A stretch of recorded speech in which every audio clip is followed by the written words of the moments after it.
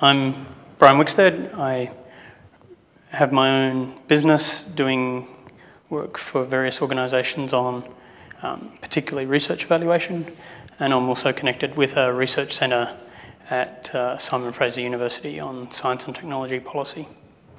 We're actually beginning to work out how you evaluate the networking component of networks, and that goes well beyond the traditional measures of research evaluation, which is how many papers or what the scientific output might be, but it actually goes to the heart of why governments are funding networks in the first place.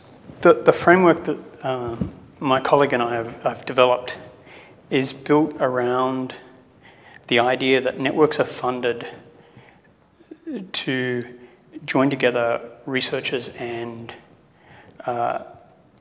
users of that research, stakeholder communities. The next step that we're hoping to move forward with is to first do some case study analysis of actual networks and apply our framework. And the other one is to try and understand better how non-profit organisations actually go about involving researchers in their agenda, and how they enrol researchers in the research that they want done.